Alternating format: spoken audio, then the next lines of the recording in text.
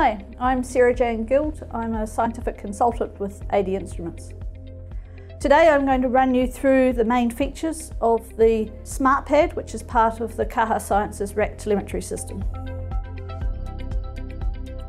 The SmartPad is a wireless signal receiver for the signals from the telemeter, and it's also a wireless power provider, and it charges the backup battery for the Rat Telemeter while it's inside the animal. So on the front here you'll see a LED indicator light. This shows you whether the SmartPad is communicating with a telemeter set to the same communication channel. There are 40 different communication channels to choose from. Green says it's communicating, orange says it's not currently communicating with the telemeter on that channel, and red tells you there's a problem. We have the SmartPad has an indentation on the top, which is where the rat cage will sit, and the animal can move around freely within that cage. So at the back of the SmartPad we have 3 BNC connectors which output the analog physiological signals, and they can be connected to the ADInstruments Power Lab. The SmartPad automatically detects which model of telemeter it's communicating with and will output the appropriate physiological signal, which is calibrated out the back through those BNCs. And we also have, of course, the power cable which runs to the power pack to power the SmartPad.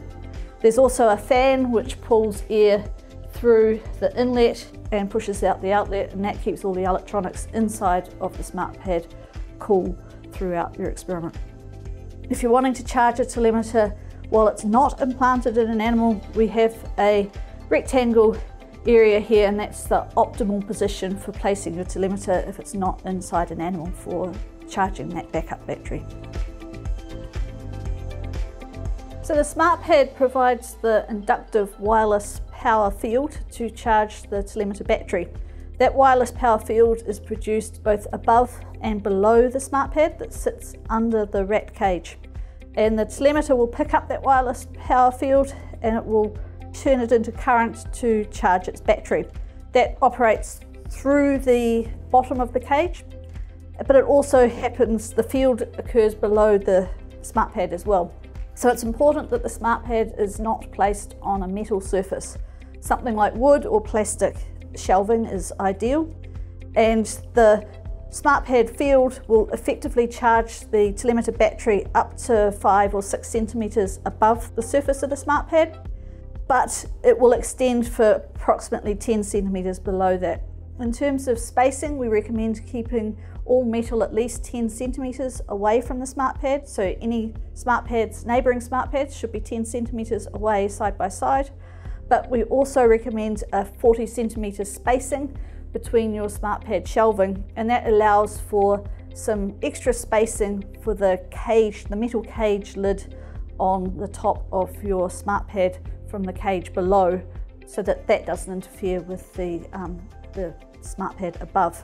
The normal wire rack cage lid of a rat cage and the bottle nib, they're fine on the SmartPad itself. You just want to keep them away from the SmartPad above.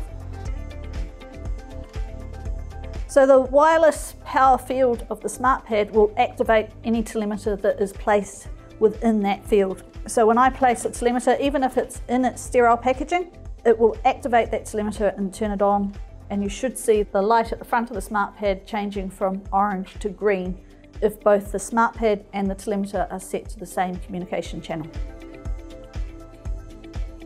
So the SmartPad is designed to communicate and charge a rat telemeter, but we can put the SmartPad into what we call Cohousing Mode. And in Cohousing Mode we can actually use a second rat telemeter, and the SmartPad will optimize the wireless power requirements of both of those telemeters. That enables you to either have 2 rats each implanted with a telemeter in the same cage so that you can do behavioral studies, or for animal ethics reasons you might want to co-house your animals. But it also enables you to combine 2 telemeters in 1 rat. So for 1 telemeter we recommend a rat of around 175 grams or larger. For 2 telemeters we recommend a larger rat at 350 grams or larger. But you can combine 2 telemeters and get up to 4 physiological signals. You can put a 56 SP to record sympathetic nerve activity and blood pressure, for example.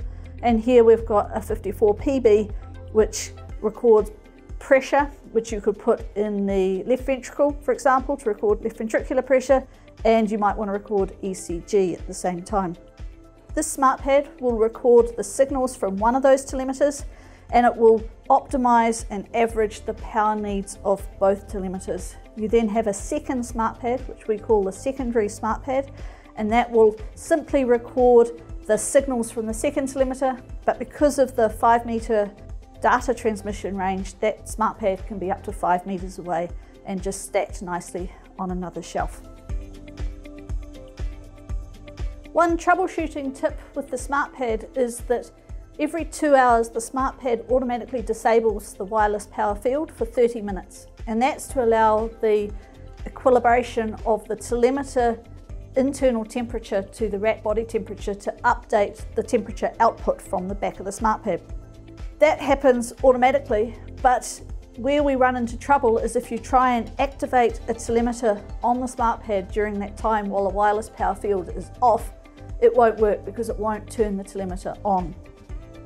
So if you are having trouble getting your telemeter to turn on using the SmartPad and the light won't change from orange to green, then have a look. If the indicator light on the front of your SmartPad is slow flashing orange, that indicates that its charging field is turned off. The first thing to try is to unplug the power from the SmartPad and then turn it back on, and that will reset that 2-hour timer. If that doesn't work, then use ConfigSoft to double check that the SmartPad charging field has been enabled.